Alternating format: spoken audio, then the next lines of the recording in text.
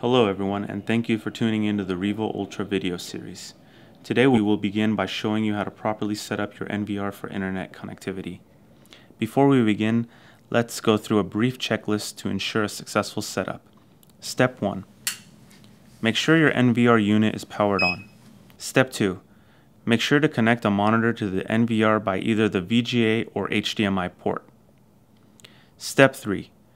Make sure that your monitor is receiving power and is displaying video feed from the NVR, which should be showing a Revo logo or video feed, if you have already connected the cameras.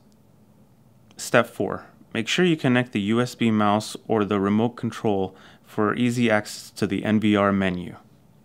Step 5. Connect an Ethernet cable from the LAN network port of the NVR box to your router or modem. Please note that the NVR will have an indicator light to let you know if the cable that you are connecting is receiving connectivity. The light will show a yellow and/or green color. Now, let's access the menu by taking the mouse cursor and moving it towards the bottom of the screen and selecting the home icon. Or you can also use the right click of the mouse button to select the menu. Next, we will select the system icon and then select the network option. At the top of the screen, you will select the TCP-IP tab. From there, you will go down and select the DHCP option and click Apply. Note, if your router does not support DHCP, then you will have to manually assign an IP address to the machine based off of the configuration from the network that is connected to the NVR. Please click on the Apply button after your IP information successfully grays out. If port forwarding is required, then please ensure that port 80 is available on your router. Then go back into your NVR menu and select the system icon and then the network icon. You will then select the tab that reads P2P.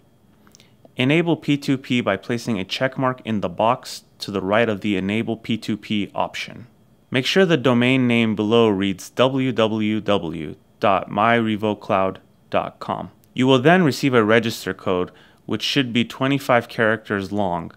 Use this character code to add your device to the cloud. You will also have the option to scan the barcode located near the register code to add the device to your cloud account from your Revo smartphone via the Revo Ultra app. This is in case you do not have a computer available. For more information regarding this step, please check the How to Add an NVR to My Revo Cloud Account video. Once the device is added, your status will now show online. Your cameras will now be accessible to view from your mobile device, web browser, or the desktop software included.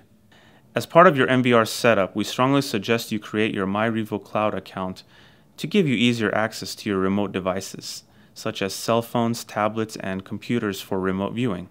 To learn how to do that, please check how and why to create a MyRevo Cloud account video.